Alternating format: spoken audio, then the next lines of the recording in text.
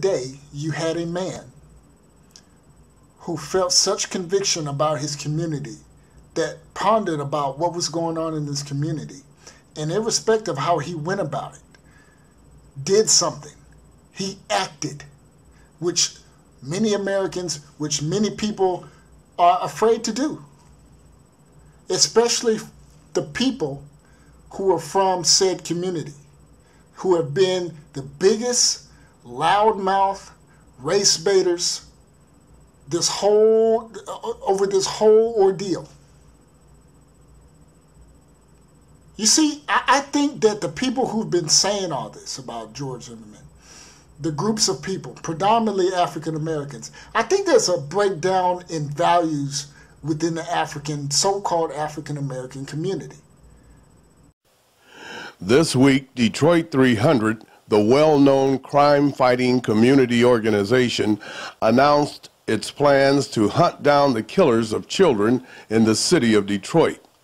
In the wake of the recent murder of 9-month-old Delrick Miller IV, the group intends to target local hotspots where area gangs hang out. They don't understand law. They don't understand what it's like to go out there and take charge. Many in the so-called African American community live by this no snitch code. This week, Detroit 300, the well-known crime-fighting community organization, announced its plans to hunt down the killers of children in the city of Detroit. In the wake of the recent murder of 9-month-old Delrick Miller IV, the group intends to target local hotspots where area gangs hang out. They don't understand law. They don't understand what it's like to go out there and take charge. Many in the so-called African American community live by this. It seems like I'm gonna have to open up another letter on Painless. I knew when the case was going to be over, there's going to be some Uncle Ruckuses that's going to turn around and start cheerleading for George Zimmerman and Painless. I knew Painless was going to be one of them. But only good thing I can say about this is that at least we don't have to hear Painless make any more Trayvon Martin Zimmerman videos. I'm like, this dude made about 150 videos like he known the case, like he was there when it happened, like he was a resident of Sanford, Florida. And he's going to talk about how black people don't know the law. No, you don't know the law, motherfucker! You know, I'm tired of Painless with this eagle-eye view of the black community. I'm like, this guy got no credentials. Painless, you are a liar. And you're giving out misinformation. But I know it's for your Uncle Ruckus. No, it's for your fan base.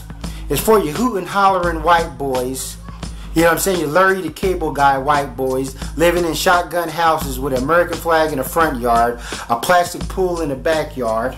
And they come to your page and they give you all this ego boost. Talking about, oh, this guy is an American hero. He should be president instead of President Obama. He should, black people should follow him instead of Al Sharpton.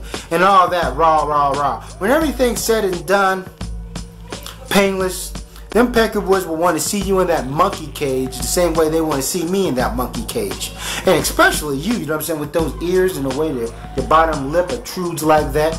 Yeah, you can call this an ad hominem attack, but I've seen you make all sorts of ad hominem attacks against the black community and black men.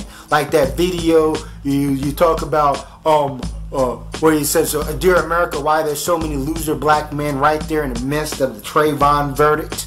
You know what I'm saying? You wanted George Zimmerman. You didn't even really want there to be just. You wanted George Zimmerman to get off so fucking bad.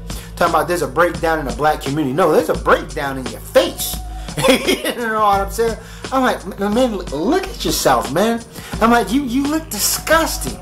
And then you light your face a certain way because that's if you're a self-conscious dark-skinned Negro. You try to lighten your face up a certain way so you seem lighter and your face don't seem all that bad. You know what I'm saying? I'm looking at you. You got that crooked teeth down there.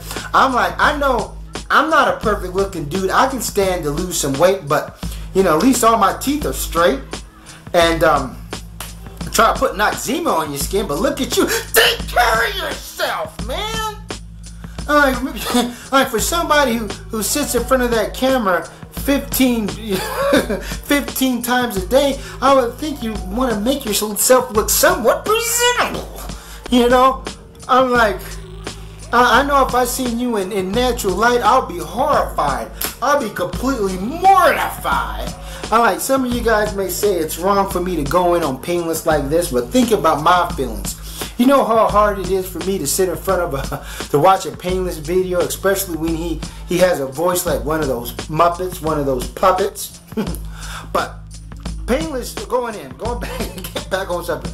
Painless talking about how the black community can't control its own destiny, that black men are too scared to take back their community. You said it. And I showed you that clip of the 300 black men and a couple of white dudes that are taking back the streets. I also seen this clip of these new Black Panthers that were, you know what I'm saying, they went to this crack house with a megaphone telling the drug dealers they had to get out, and these crackheads went running down the street. There was also this man in Georgia who put street lamps up down his on his street to deter crime at nighttime. So if you do just a minimum amount of research, you see all kind of black men doing stuff, doing positive things for the community.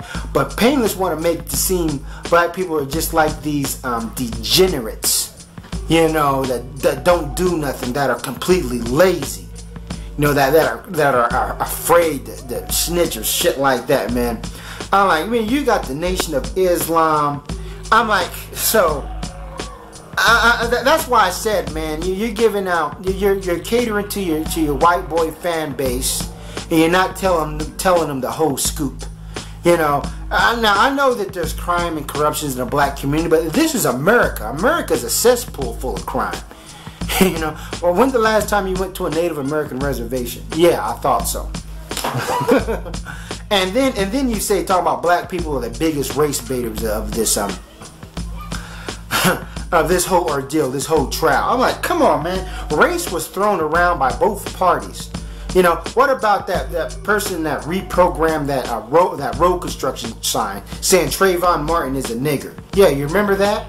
I seriously doubt that was somebody driving down the street that knew how to reprogram that mainframe. I'm pretty sure it was the road construction workers who themselves, when they got off work, they reprogrammed that sign to make that statement, that bold statement. What about George Zimmerman's brother who tweeted that picture or whatever of that young black male who killed that kid in Chicago or whatever, that little rascal, saying that ain't race baiting, that ain't throwing race in the equation here, saying that young black dudes are thugs or whatnot, to try to convince people to paint a broad stroke on Trayvon Martin. Come on, man, you are a fucking joke, man. And no wonder why your face is all fucked up like that. And also, let me and then you talk about George Zimmerman like he's some kind of like G.I. Joe. Like, George Zimmerman was a coward. This dude couldn't even make it as a cop. He lost his job as a security guard. This guy couldn't hold on to a security guard job. You know what I mean? A rent-a-cop. I like, this guy was, if he had a job, a real job, he probably wouldn't be a neighborhood watchman. Talking about, he stepped up and he did. I'm like, George Zimmerman profiled somebody, he made a horrible mistake. And then this motherfucker went into hiding. And then ate a bunch of food and got fat. I'm like, that's your idea of American hero? Or let's go out here and profile some young black kid. Kill him, aggravate the situation, kill him, say it's self-defense, go into hiding, ask for a bunch of fucking money, ask for a handout, you know what I'm saying, instead of paying your own trial, and then live inside a hotel and just fucking stuff your face with fucking rally double bacon cheeseburgers and shit. That's your idea of American hero. You know who's an American hero? That's John White. You're not going to talk about the John White case, a black man who was protecting his family from 3 white hoodlums coming on his property in his driveway. and he shot one of them, and he got convicted of manslaughter. Manslaughter for defending himself on his own property. You're not going to say anything about that. You're not going to say anything about the John White case. Man, I got you all figured out, man. I'm like, man, you talk crazier than a barrel full of cockeyed rattlesnakes. You know what I'm saying? Emphasis on the word cockeyed, man. That's all I got to say about this. Situation's getting critical. Painless, step your game up, man, because you sound stupid.